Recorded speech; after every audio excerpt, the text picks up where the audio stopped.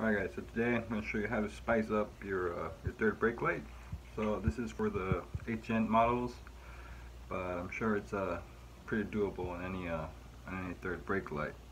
But before we begin, you are going to need some type of flasher model of some sort. Alright, so this could actually work on the SI third brake light, but this is on SI, so I can't show you that.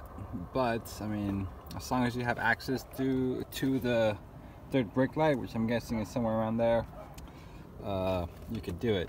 So as you can see, this is the flasher you're gonna need. I mean, it was only like $3 on eBay. And the neat thing about well, this one for the R18, I don't know if it's the same for the SI, which I would imagine so. You can just unclip it, so you can actually take the inside console. So give me one sec. Alright guys, so might get a little tricky because I do have a harness bar right here, so it's kind of hard to maneuver inside the car. Pretty much what you're going to want to do is just pry this one forward. I mean, don't be scared. There are some clips, but you got to push up. There you go. So as you can see, it's loose. Before you actually pull it, make sure you actually unclip the, I don't know if I'm showing it. Yeah, this one right here. There you go. So yeah, just pull this out. Alright guys, so it's pretty simple. I mean, once you actually locate your third brake light, once again, I mean, I'm showing you on the 1.8, which is the base R18 models. And once you locate your third brake light, obviously you come to your harness. And I mean, you want to try to give yourself some slack. Don't just cut it right there. The flasher does have some like long leads, so I kind of cut it about here probably, but I just taped it all up. And I'm kind of lazy to we'll take all of it off. Pretty much, as you can see, I mean, this is the light right here. I mean, this is direct from the light, so I cut it. Then I put the flasher in between, and then it's the harness back here. So then this actual harness attaches back to here, which this actually goes to the car and to the whole brake assembly. But so I can show you, and so you don't mess anything up. I mean, it's pretty simple. You got your black and white. So as often how it is in cars, black is negative, and your white is your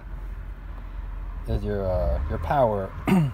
Another way you can test it is going back to the harness, putting your multimeter into the leads. You step on the brakes if you have them, like if you have the red on the white and black on black. You step on your brakes, and if you get 12 volts, well, on the harness, on this harness back here, then on that one right there.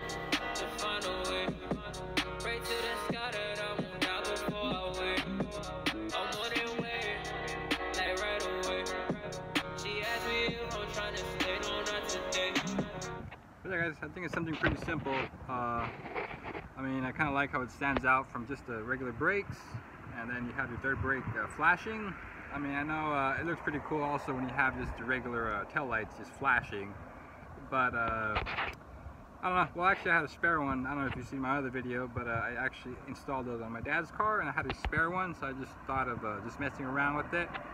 And I had installed one of those on my actual tail lights, but they look all funky because I guess it doesn't really work on like halogen bulbs, so that's why. But I mean, I'll stick to the third brake light. I do got some I'll be working on some custom like LED chasing tail lights. But I mean, since I've kind of been having trouble with the car, fixing stuff here and there. I mean, I still got the white body. I'll probably start working on it maybe starting December. I mean, I've had some downtime at work, so usually in the winter I don't really like being out and out working in the car like really late, because it's usually like really cold around here, or at least for me. I'm a fan of the heat. But yeah, guys, I hope you guys like the video. I find it useful. If you got any questions, let me know as always. Yeah, stay wicked. And this is mine, so I'ma grind and show what I got inside.